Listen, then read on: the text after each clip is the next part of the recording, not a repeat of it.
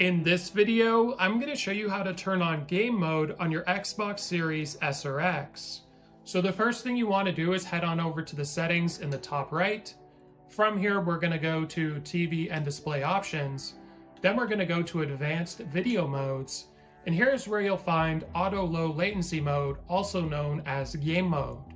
Now, a lot of TVs nowadays do have game mode where you can set it up manually, but it can be frustrating switching between standard mode and game mode on your display or television. So I recommend you turn on auto low latency mode if you have it, and this will automatically switch to game mode anytime you're playing a game on your Xbox Series S or X, which will decrease latency. And if you want to improve input lag as well, you could also use a wired connection on your controller. So hopefully this video was helpful. Like and subscribe, and we'll see you in the next one.